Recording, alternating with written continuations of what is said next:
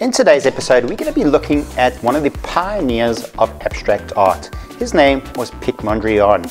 Now, Piet Mondrian painted in a style called neoplasticism. This might sound like a big word, but basically what he did is he only painted in the primary colors and in the geometric shapes of a square and a rectangle. I hope you enjoyed today's lesson. Follow along and have fun.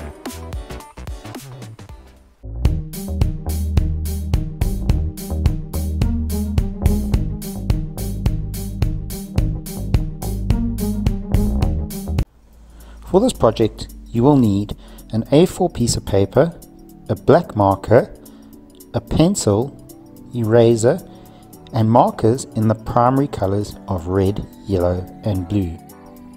To start our project, fold your paper in half in portrait format and in landscape format to find the middle of the page.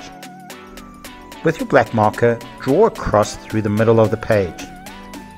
Now, draw a border a ruler width all the way around your page. This is going to form the basis of our Mondrian art.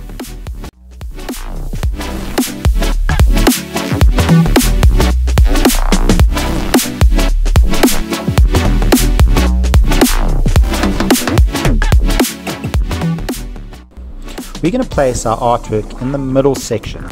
You can choose your favorite cartoon character to draw or your favorite animal. I've decided I'm going to draw a minion.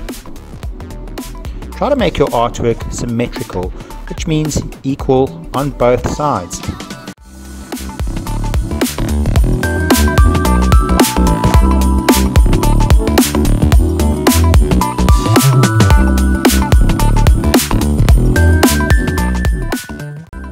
Add color with only the primary colors. The primary colors are blue, red, and yellow.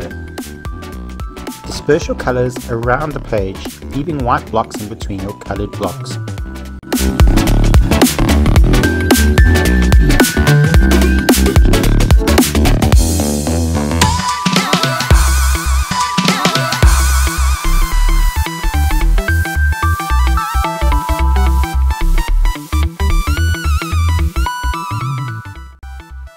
Wow, that really was a fun art lesson. I really liked how I used my primary colors and vertical and horizontal lines in my artwork. If you enjoyed today's art lesson, please don't forget to hit the like and subscribe button, and I'm going to see you in the next episode.